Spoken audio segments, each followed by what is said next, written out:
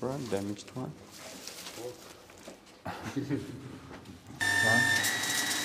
That's you.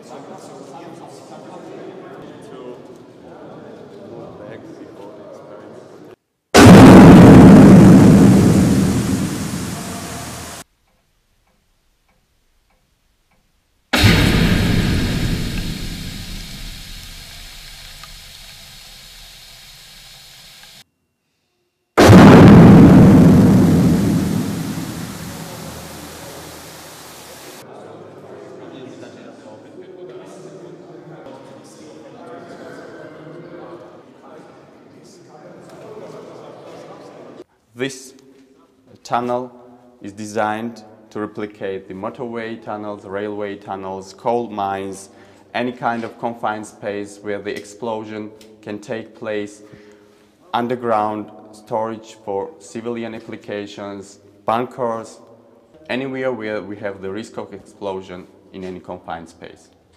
When we have an explosion in open space, the detonation expands very quickly and dissipates.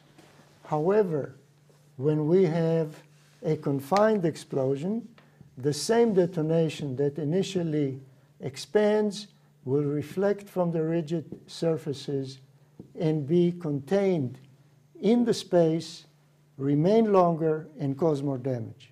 We are in explosive chamber. This is the dummy.